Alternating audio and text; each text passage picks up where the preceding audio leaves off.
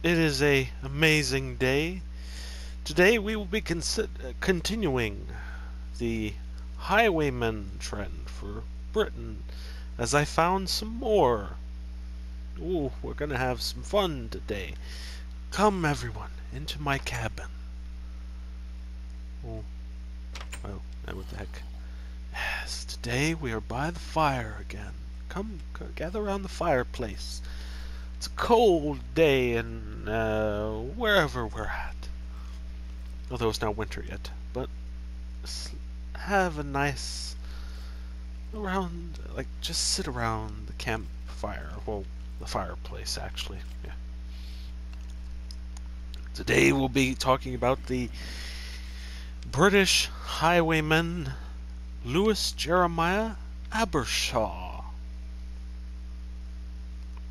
Born Louis Jeremiah Abershawe, born in 1773 in Kingston upon Thames, or Toms, I don't know, England.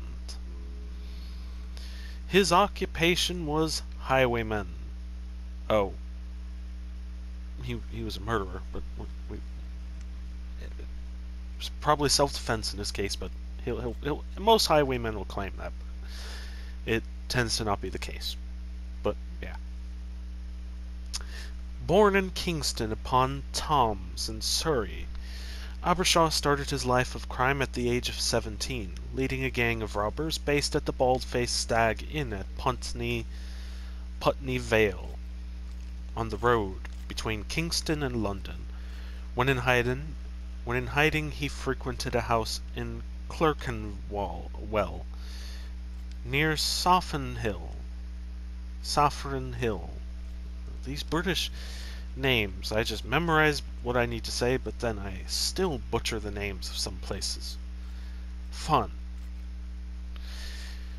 Known as the Old House in West Street, which was noted for its dark closets, trapdoors, sliding panels, and had often formed the asylum of wanted criminals including Jonathan Wild and Jack Sheppard. All efforts to bring Abershawe to justice for a time proved futile, but in January of 1795 he shot dead one of the constables sent to arrest him in Southwark, and attempted to shoot another. He was eventually arrested in London at a public house, the Three Brewers, in Southwark. For his crimes he was brought to trial at Surrey Assizes in July of the same year, although a legal flaw in the indictment invalidated the case of murder against him. He was convicted and sentenced to death on the second charge of felonious shooting. Wow. I'm surprised that's a thing. On Monday the 3rd, August 1795, Abershawe was hanged on Kennington Common. His body afterwards was set on a gallows gibbeted at Putney Vale, the last hanged highwayman's body to be so displayed. The coolness with which Abershawe met his death prolonged his notoriety, and his name was commonly used as a synonym for daring a thief in the early years of the 19th century. He received his sentence with extraordinary sang-froid, putting on his own hat at the same moment as the judge assumed the black cap and observing him with contemptuous looks.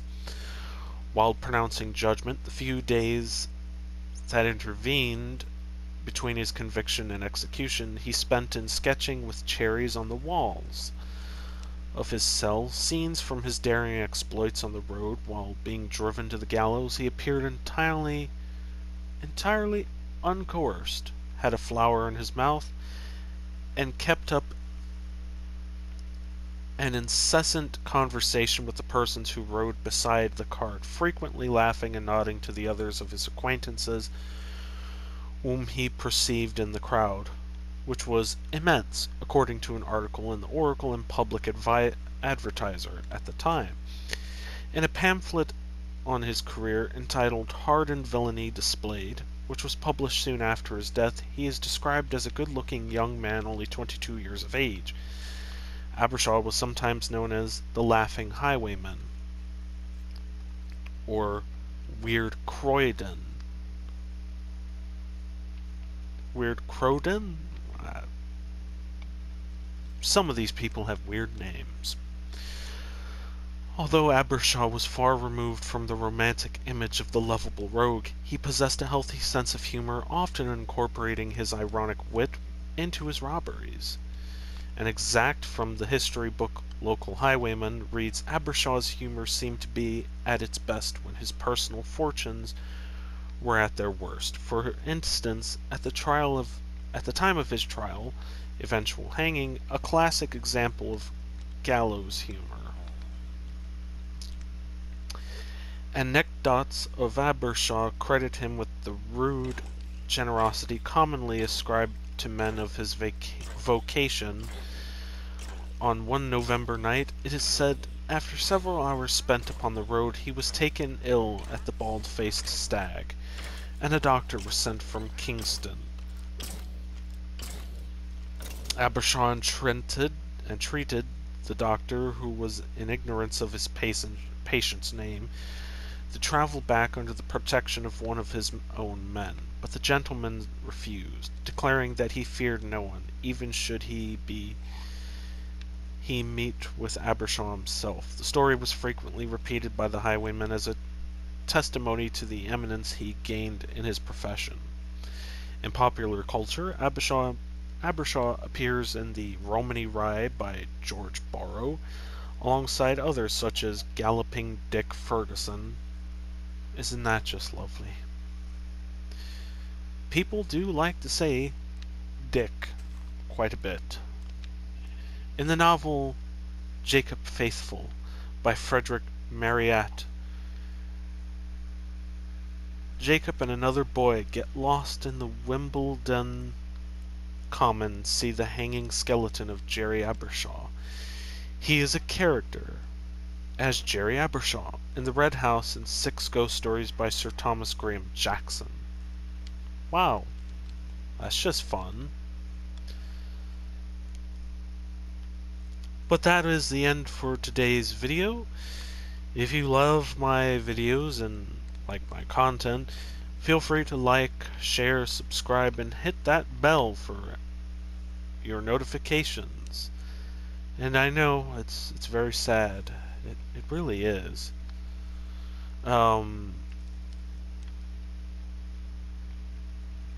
It's just sad when a person you like to watch, he has to go away. But don't worry, I'll be back for the second video. Now, as one YouTuber said, we shall do this very soon again, my friends. But for now, goodbye!